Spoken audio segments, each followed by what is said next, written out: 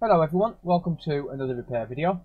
So today we're going to be working on this Xbox One X which has been sent in for no display. So this console in particular was sent by my former employer and it's one of his customers, so this is a business to business repair. It's apparently got no display and he doesn't know what's wrong with it. So I told him to send it down and I'd have a look to see if I can get it fixed for him.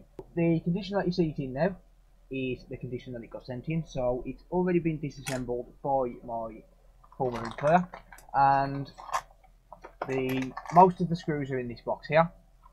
But what I'm going to have to do is I'm going to have to take the outer casing off and take it apart as much as I can to be able to test it, because I don't know how reassembled it's been. I did tell him not to bother reassembling it and just to put it back together so as it's all held together, because it's going to make it a lot quicker for me and it saved him some time. He could move on to another job. I don't actually know what diagnostics have been done on this. I didn't ask. I'd rather do my own diagnostics because then I can get my own opinion. But this has apparently got no display, and no display typically on an Xbox One X is down to one of a few things, several but not too many. So the first one that it could be is the hard drive. Now the hard drive, no display when the hard drive has failed is because it is attempting to boot the software and it can't boot the software because it can't access the files required. So it leaves it with a black display, and usually you'll know that the hard drive has failed because the screen will stay on, so your screen won't turn off. It won't think that there's no input, and it will just basically, your screen will stay on but you'll get nothing on the picture, and that's a typical indication of a faulty hard drive. Now the other reason could be down to the EMI filters. Now the EMI filters, I've explained in several videos before, but I'll explain them again now. But the EMI filters are basically just little coils of wire which filter out noise and interference from the HDMI circuit before it's processed through the HDMI port. Now sometimes these can go bad, and they can go bad in one of several ways. They can become open circuit. So as you know, a coil of wire is supposed to be continuous, it's just one big coil. And sometimes they can become open circuit, so what that means is the wire inside the coil breaks and it can no longer complete the connection. Sometimes they can get shorted to ground, and there are several reasons why that could go faulty. We could have some sort of an issue with the HDMI circuit. We could have an issue where the customer has tried to plug the HDMI port in wonky, or we could have an issue with the TDP158, which is the HDMI retimer chip on these consoles. So the retimer chip is another thing that can go wrong on them. And basically what the retimer chip is responsible for is it takes the audio and video signals from the APU, from the GPU and CPU. It synchronizes all those signals and sends them out to the TV in a language that the TV can understand. So sometimes they go bad, and if they go bad, you can either get no display, you can get a flickering display, you can get a distorted display, lines on the display, half a display. You can get all sorts of issues. The limits are endless. You could get no sound but picture. You could get picture but no sound. The limits are really endless on what could go wrong when the HDMI retimer chip shorts out. You could also get it where the HDMI retimer chip has gone bad, and that causes the EMI filters to short circuit to ground.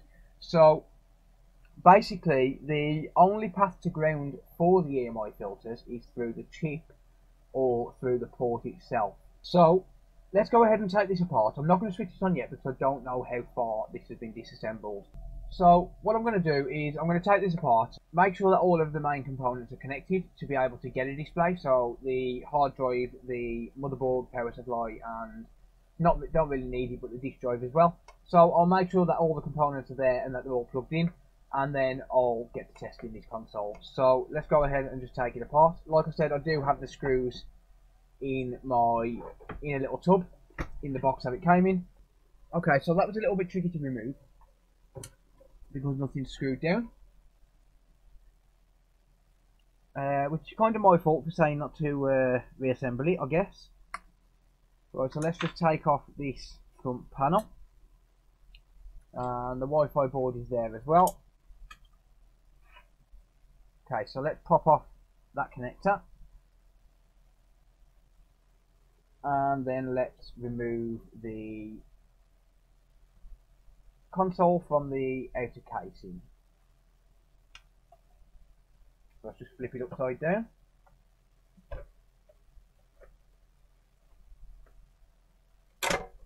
There we go.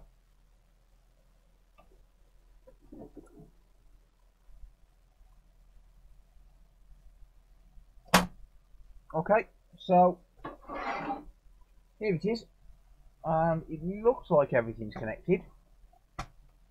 As far as I know, as far as I've been told, I think this is a pretty much brand new console, which is a little bit strange. Okay, so we've got the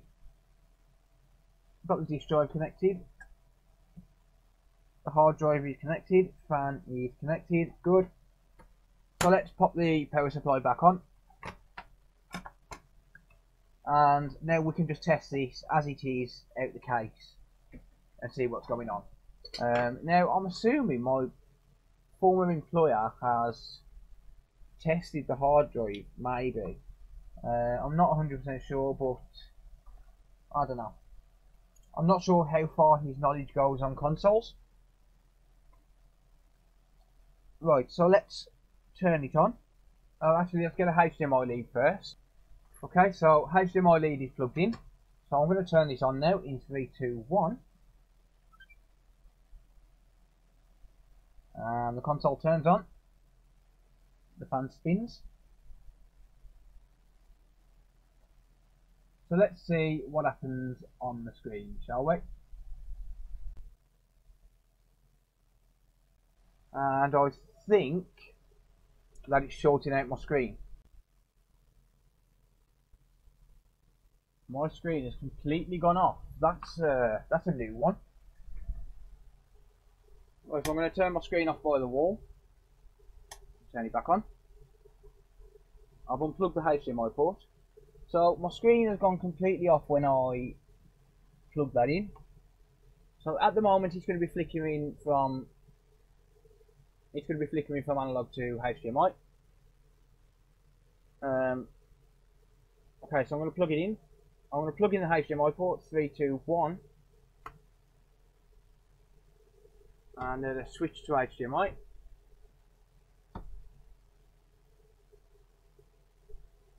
And we get no display through the screen at all. So it's not even recognising that the port is there. So definitely not a port issue.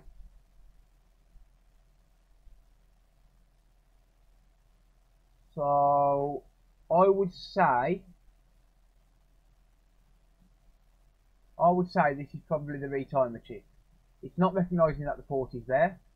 Usually it will pick up that the HDMI has been plugged in.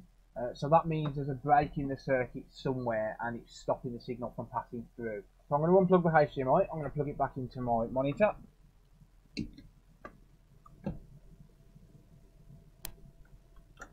Or rather plug it back into my PC. And let's get this thing disassembled and then we can get to testing. Right, so I'm going to flip it upside down.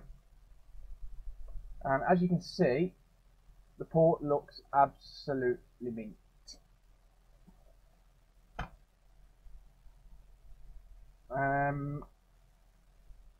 Right, so I'm going to undo these 4 screws that are holding the motherboard in place. But then what I'm going to do after that is I'm going to try another hard drive. Because I can't rule out anything until I try it. And the hard drive could be a cause for no display. So I'm going to rule out the hard drive first of all. I'm not going to plug this one into the computer because there's a chance it might remove the user data, which I have come across before where I've plugged it into the computer and it removes the user data. So I'm not going to plug it into the computer unless I know for a fact it's dead. So what I'm going to do is I'm just going to get another hard drive. I'm going to format it for Xbox. In fact, I think I've got one. So I'm going to get another hard drive. I'm going to plug it in and I'll see if it picks up the display or not. Okay, so those 4 screws are out then. So I'm going to remove the hard drive from its caddy or from its little spot. So let's pop that to one side. Let's not lose that clip. And I apologise, I just realised that you can't see what I'm doing.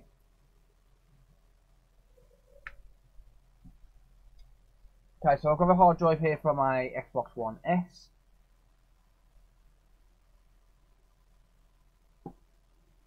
And these are the same connectors, so it's absolutely fine.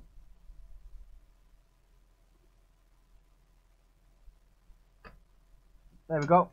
Right, so what I'm going to do is I'm just going to leave that hanging free, and I'm going to plug the power back in and see if anything loads up on the screen. My screen's turned off. It's not shorted out this time.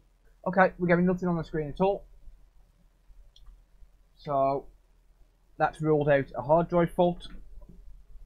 Okay, so let's get this thing disassembled, and we can take a further look at this and see what's causing the no display issue.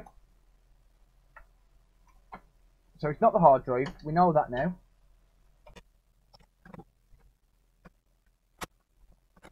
So let's get rid of the power supply and the disk drive.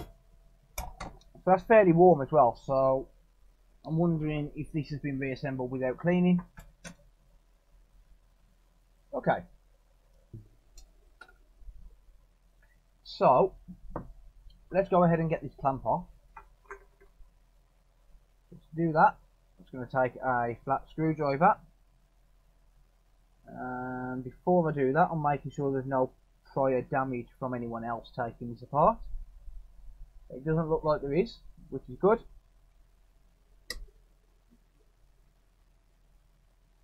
It does look like this clamp has been put back on though, has been taken off though, so yeah, like I said, I don't know how far my former employer went into diagnosing this.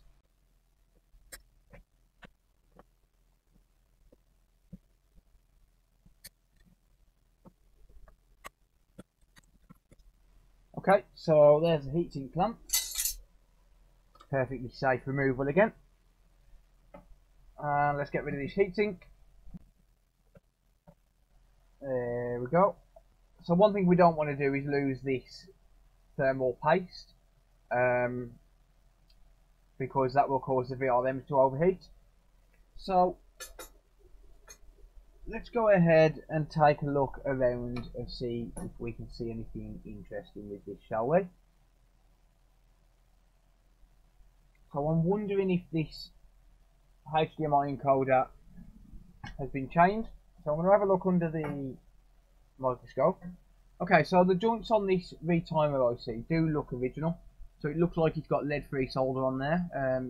The only reason I think that is because it's a bit duller than what it would be if it was changed. So it looks like this circuit hasn't been touched at all, which is great. That means we can go ahead and start doing some diagnostics on that.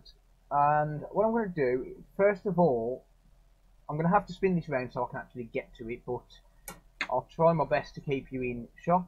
But what I'm going to do first of all is I'm going to test these EMI filters. So these little components here, just in front of my finger, where it says EG3 and EG4, those are EMI filters, and like I said earlier, they essentially filter out noise from the HDMI circuit before it sends it out to the TV. And like I said, they are essentially just a coil of wire. It's just a filter.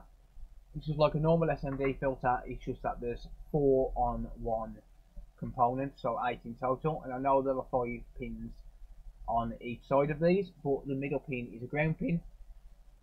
Not quite too sure why they put a coil there on ground. It's not like it's on the PS4, but the Xbox One has a full component with 5 pins on it. But there's 4 filters there, there's 4 EMI filters there for the circuit. And like I said, there's another one there for ground. So the only real way that these can become shorted to ground is through the chip.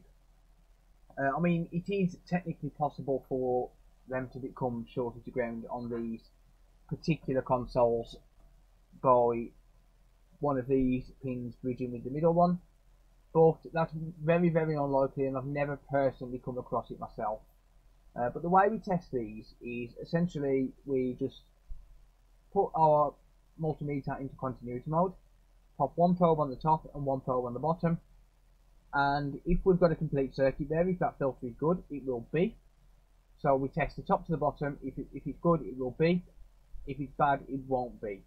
But also, if it's bad, we can also have continuity between pin 1 and pin 2, or pin 3 and pin 4, or in fact even pin 1, pin 3, pin 1, pin 4, and so on and so forth.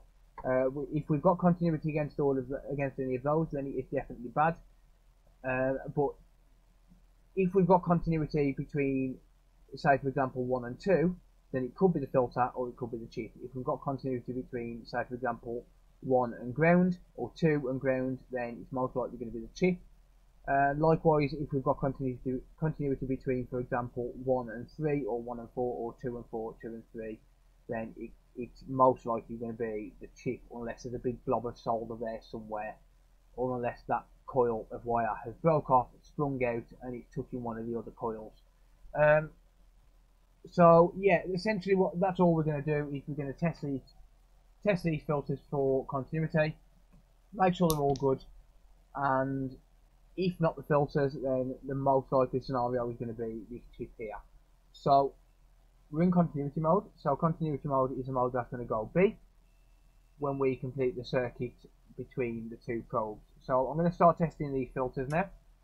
So I'll start from the left hand side. I'll start from pin 1 on the left, and we can do this several ways. We can test for continuity from the pin on the actual port itself and just follow the trace down, or we can test it from this side and follow the trace up.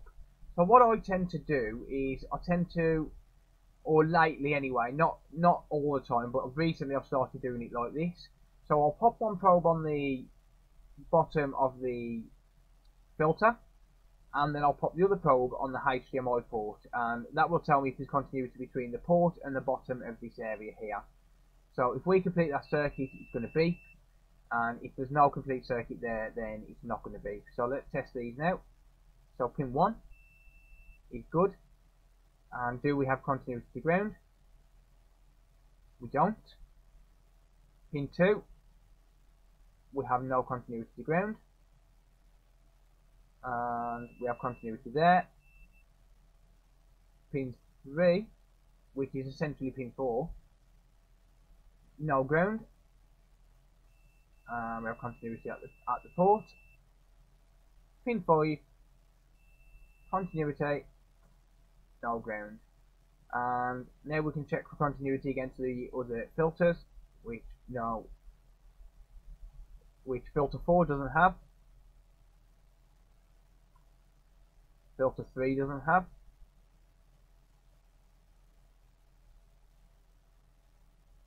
filter 2 doesn't have, and filter 1 won't have because we've already tested those. So now let's move on to the next filter, which is this one here, or the next row of filters. So we have continuity there, no short, and no short to pin 2, no short to pin 3, no short to pin 4. Filter 2, no short to ground, we have continuity there, no continuity there, no continuity there, and no continuity there. Good. Filter 3, no short to ground, we have continuity there, we don't have continuity there, no continuity there, and no continuity there. And the final one, filter 4, is good, no short to ground, no short, no short, and no short. So both of these filters are testing absolutely fine. Let's just check the grounds. That one's continuous, so is that one, and this side will be the same. Yep. So these filters are good. So now the next thing I want to inspect is going to be the HDMI port itself. So I'm going to check and make sure we've got no breaks in these legs. So to do that, all I'm going to do is give this the nudge test on each of these pins. I'm just going to nudge every pin, make sure that none of them are loose.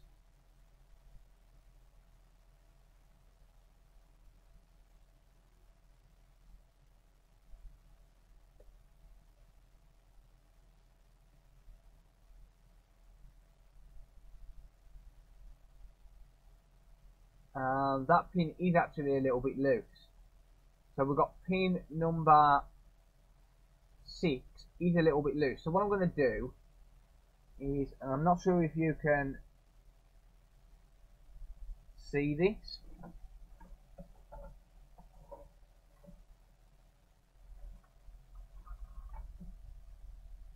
but on the actual port itself, I'm going to try and guide it. I'm looking at this upside down through a camera now, so it's a little bit awkward, but pin number 6 from the left hand side is a little bit loose. It's not completely loose, this one here. So what I'm going to do is I'm going to scrape away at this wire a little bit, and I'm just going to check continuity from the pin itself to that wire, because that's where that trace goes to. So I'm going to scrape away at that using my tweezers, and I'm going to make sure that the path is continuous.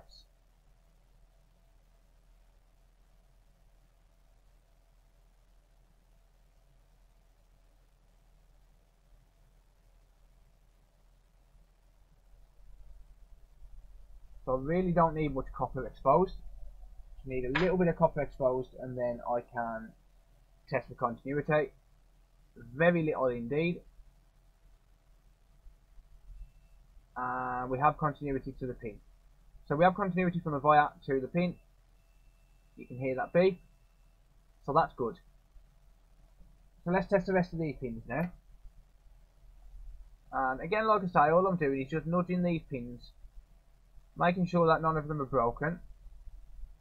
I have already inspected the port inside, so it's not the port itself. And all of those are good. Right, okay, so next thing I want to do quickly is I just want to test this little circuit here. Just make sure that we haven't got any shorts where there shouldn't be. Make sure that this chip is doing its job. The chip number for this is NFD737, which I'm not actually sure what it does. I think it might be some sort of a 4K filter or something.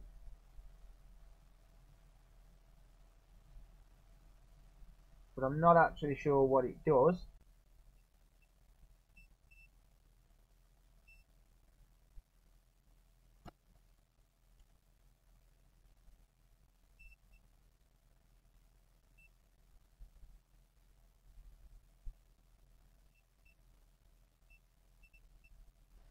Okay.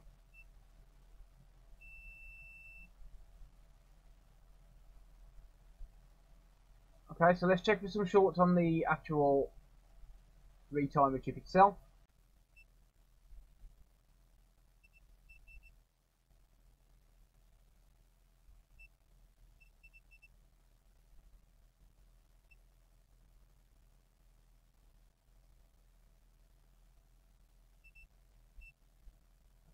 Okay, so I'm going to follow these traces down, and then they go to the APU. Okay, so there doesn't appear to be anything wrong with the circuit. However, there's clearly something wrong.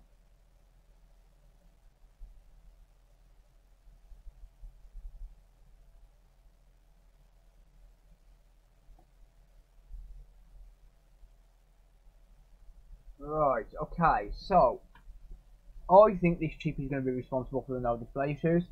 I think it's just gone bad, and these things do happen from time to time. So I'm going to go ahead and get that chip replaced. So to do that, I'm going to use some hot air. I'm going to set the hot air to 480 degrees, and I'm going to heat the board up first, and then I'll slowly come down and try and remove this chip. These do take a lot of heat to remove, and they can be a bit of a nightmare. So we want to make sure that we direct the heat away from these RAM chips. Just make sure that we don't overheat these RAM chips and cause any kind of unnecessary issues with the RAM, because reboarding RAM is not a fun task, and I do not really feel like doing it. So we just want to make sure that we don't damage the RAM while we're removing this chip. It is very close, and it can be quite a risk, so we'll make sure we don't do that, and we'll get this chip removed.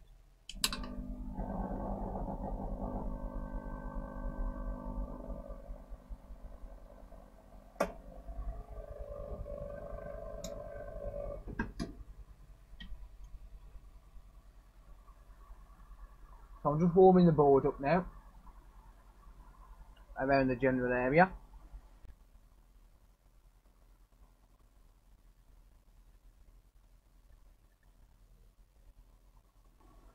Okay, and now I'm going to come in and I'm going to direct my heat on an angle so as we don't direct heat towards the RAM. And I'm going to get this chip removed. So it's going to take a little while. Like I said, these do take an awful lot of heat to remove these chips. There's a massive ground pad underneath and it absorbs a lot of the heat.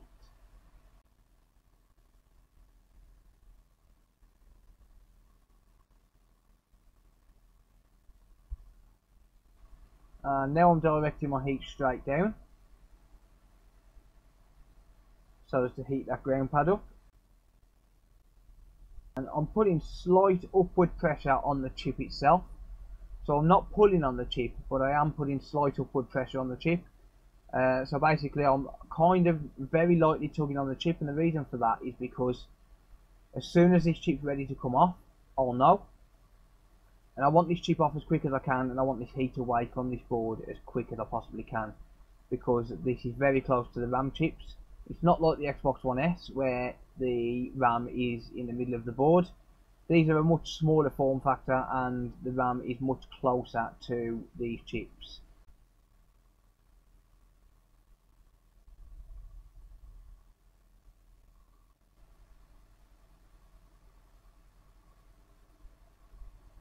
There we go. So that chip's off. They've actually come off a lot better than they usually do. So they're usually really difficult to get off. Okay, so what I'm going to do now is I'm going to clean up the area and I'm going to replace this solder with some leaded solder. So the solder that's used on these boards is lead-free solder, and it has a much higher melting temperature than leaded solder does. So I'm going to add this. I'm going to replace the solder that's around this chip with leaded solder, lower the melting temperature, make it a lot easier to put a new chip on, and it'll be a lot safer to work on that area of the board.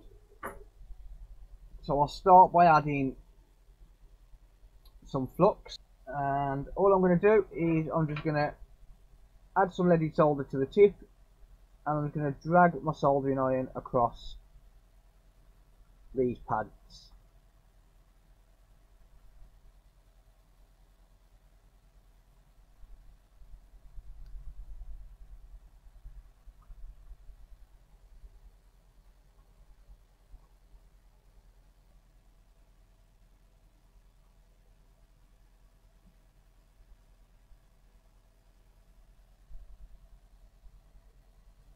Okay, so I've got a nice big puddle of solder in the middle there, and you'll see that the soldering iron can't quite handle it.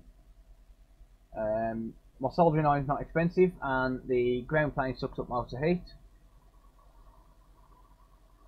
So if we use the heat gun,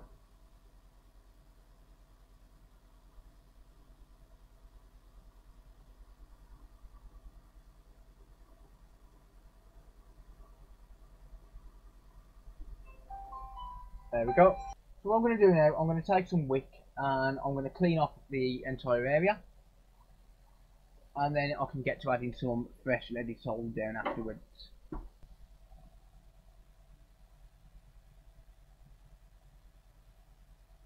So again, I'm going to use the heat gun to assist me.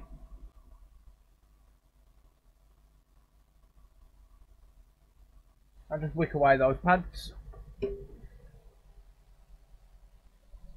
and then give it a clean so we can start to prepare it for some fresh solder. So the reason I use heat to help me there is, like I say, the soldering iron loses heat when you apply it to a big ground plane, and that's normal, but a good soldering iron will compensate for it and it heat it up again instantly, whereas unfortunately mine don't. It's not an expensive iron, it's about £150, and it's not the best, so there is that. Okay, so that's nice and clean now, ready for some fresh leaded solder. So let's add some more flux.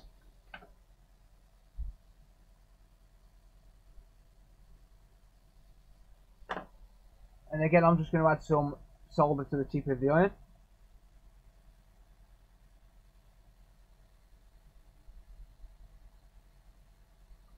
And just tin these pads. So you'll notice how I use the drag method for tinning these pads. The reason I use the drag method is because it's just easier and quicker. And that's going to do it for the middle blob.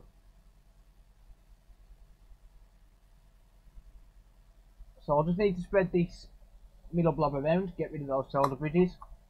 So I'm going to use a heat gun.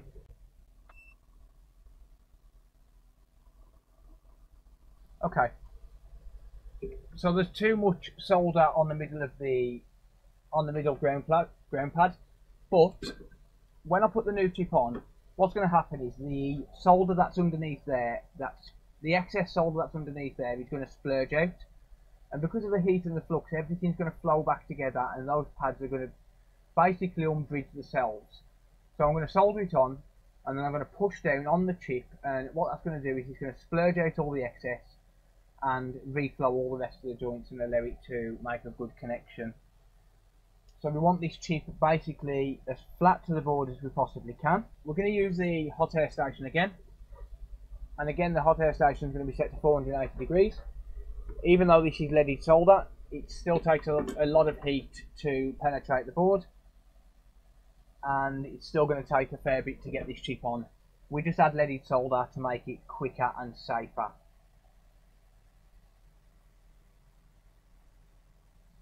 So let's add some flux. I'm going to get the board fairly warm.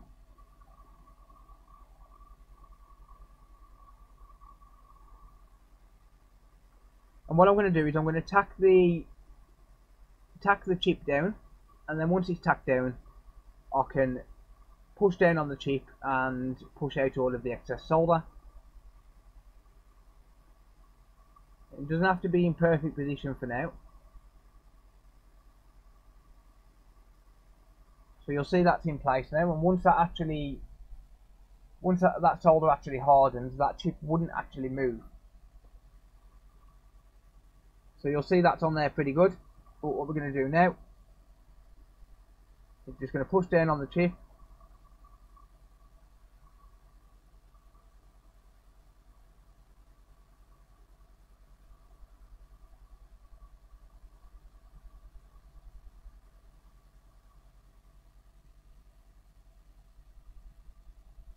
And you'll see that some solder has actually splurged out the side.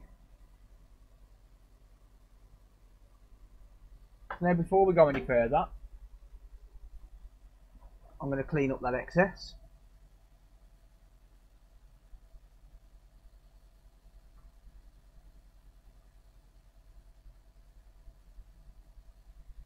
Just like so.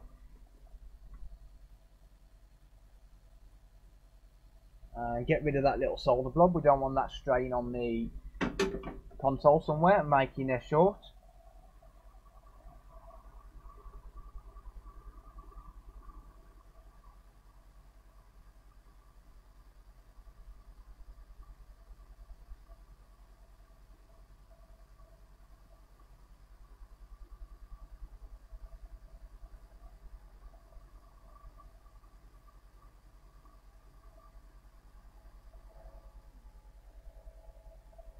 So you'll see now that solder is starting to squeeze out. Anything what's not needed will push itself out.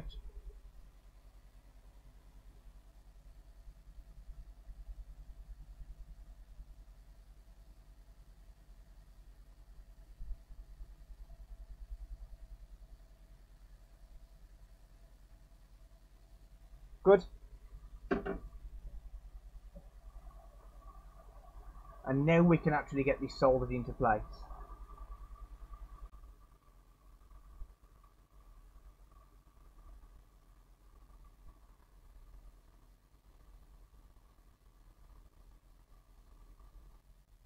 Okay, there's a little bit more squeezing out still.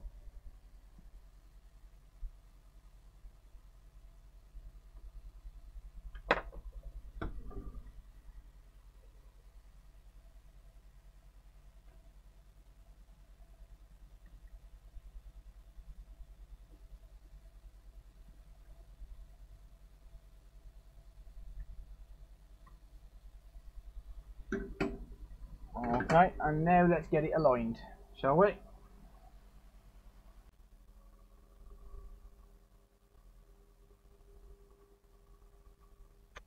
Okay.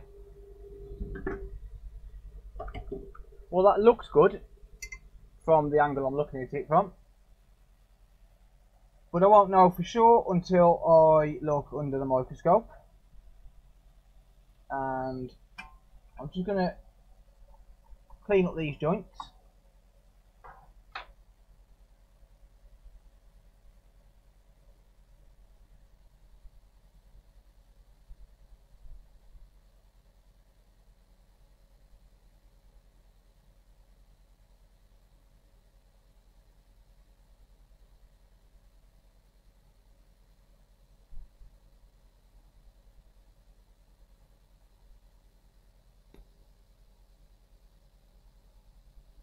Okay, so let's look at this under the scope now. And it's not quite in alignment. It's not quite there. It's a little bit low on one side. So what I'm going to do, I'm going to clean up, put some fresh flux down, and then make sure this is straight. You can see all that burnt flux flying around. I'm going to get rid of that.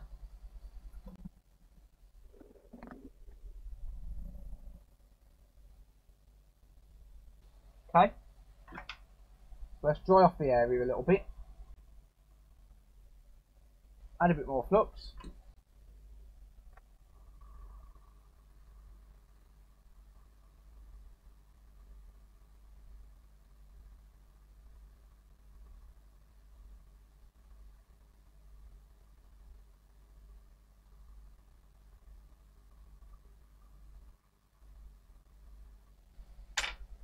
okay, that appears a bit better.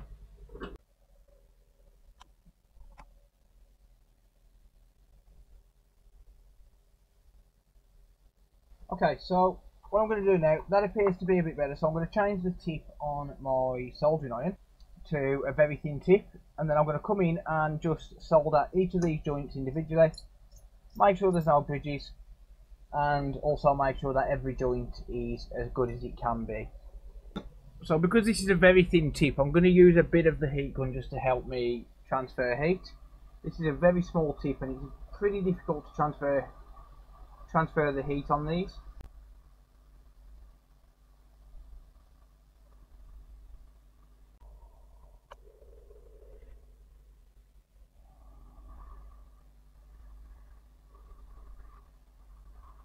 There we go.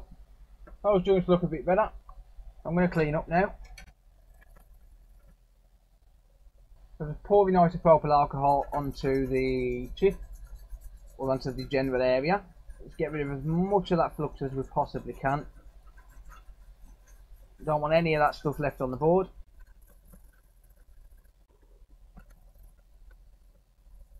Okay, so let's use the heat gun one more time.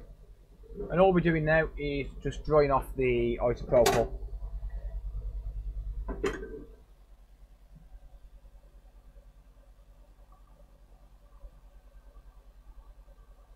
So most of the isopropyl will evaporate itself, but there'll be little puddles underneath chips and stuff, which we want to try and get off. It's not going to hurt the board, but it's always nice to have a clean board when you finish. So I'm going to let that board cool, and then what I'm going to do, I'm going to get it all reassembled and give it a test. Alright, so the console's been cooled down now, and it should be ready for testing. So what I'm going to do, I'm going to test it out of the case first, just in case it doesn't work. But I'm going to put the heatsink on because these Xbox One X's do run incredibly hot. So I'm going to put the case back on. I'm going to put the heatsink on.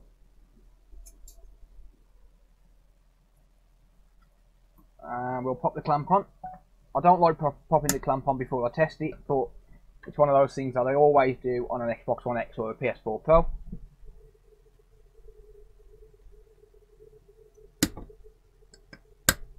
And the simple reason for that is because they run incredibly hot. So I'll never test these without reassembling it at least partially. It's just not worth the risk.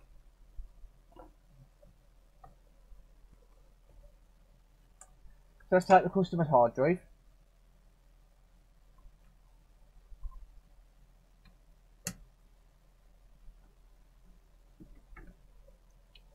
And let's pop the disk drive in.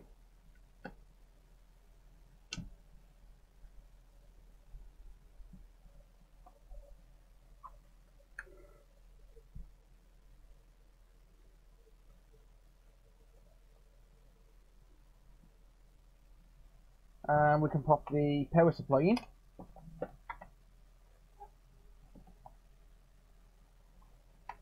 So I just need to get this lined up inside the slots. There we go.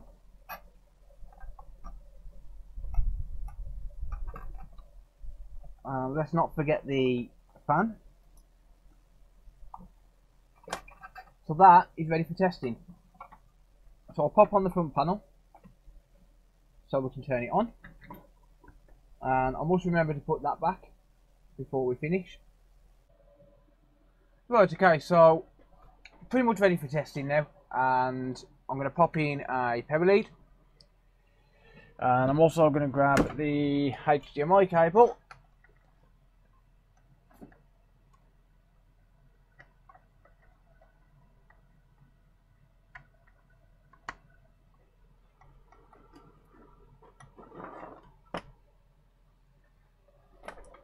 Let's pop you onto the screen. Let's turn it on.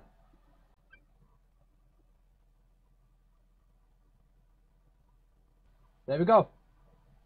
Cool. Right, so we're in 640 by 480 at the minute, which is perfectly normal. It happens from time to time when you change the retimer chip, but that looks good. Yes, okay, it's on the welcome screen. Alright. Right, so let's shut it off now. Pretty much all that's left to do now is to reapply some fresh thermal paste and get this thing put back together. Just in case you're curious, the reason the screen was flickering is because my HDMI lead is a little bit dodgy. So if I wiggle my HDMI lead, you'll see my screen going on and off. So the flickering is going to be down to my HDMI lead, not the console. So looks like the console is fully working.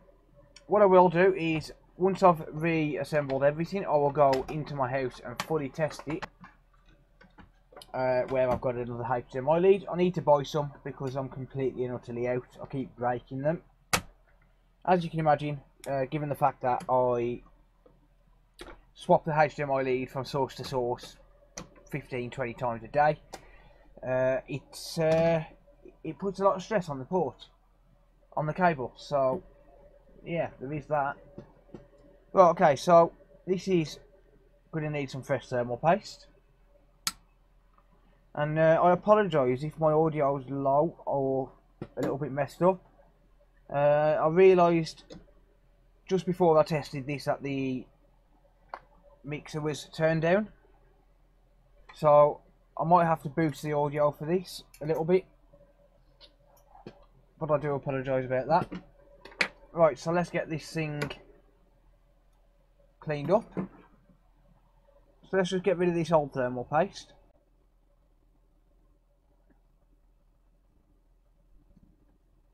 Okay, there's a lot of stubborn paste on here. Right, so what I'm going to do, because there's stubborn paste on here, I'm going to just get some tweezers and just pretty much pick at some of the paste. So I'm not scratching away at the APU, all I'm doing is just picking away at some of this paste, trying to get as much of the old crusty stuff off as I possibly can. And I'm obviously being careful not to be knocking any transistors or anything like that off, because that would be absolutely catastrophic.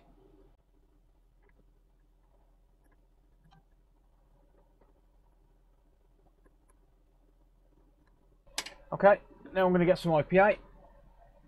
I'm going to soak the APU.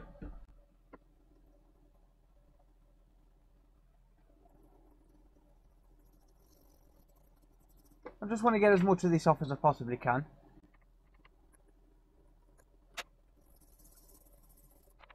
Okie doke, I'll take some tissue and soak up that APU, and then just dry the rest off using a cotton swab. Okay, there we go. So that's about as clean as that's going to come.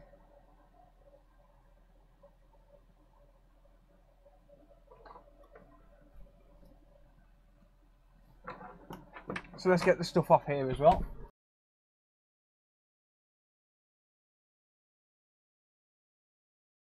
There we go. Beautiful. So let's get some thermal paste now.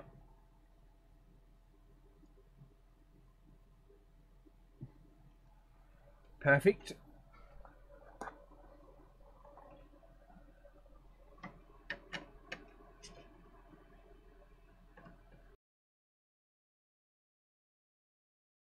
Let's pop the heatsink back on.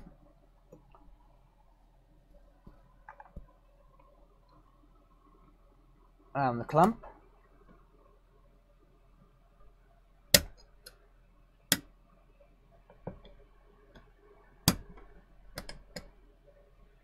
Excellent. And now we're ready to get this back in its case. Okay, ladies and gents, that is done. So there is a couple of screws missing. The screws from inside, I've replaced all the missing ones. There was one normal fat Xbox screw and one small black screw. And outside there's one black screw missing, so I'm sure that's going to be at the shop somewhere. If not, who knows who's lost it. But it wasn't in the tub, so there's nothing I can do. Just to show you that's working. So it's still in 480p because I haven't actually connected the controller up to it yet to change it. But yeah, that's working absolutely fine. So I'm going to grab the controller and I'll be back in a moment. Okay, doke. So got myself a controller, so I'm going to sync that up now. There we go. And yeah, that's fine. I know it overheated. So let's set it to 1080p and keep it at 1080p. Excellent. So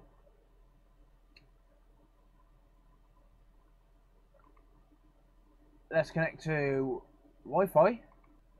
Okay, connected to the internet. Excellent. So 25 meg update. Oh, 590, whatever. There you go. Okay, so that's going to run through the update, and once it's done that, I'll be back. Alright, so that update is finally done. It took a long time to verify, which was a bit annoying, but yeah, it is what it is. I'm going to have to sign in with my own account. I'll do a factory reset afterwards. I just need to test everything, make sure it's all working. So I'll skip through this bit and then I'll jump back on.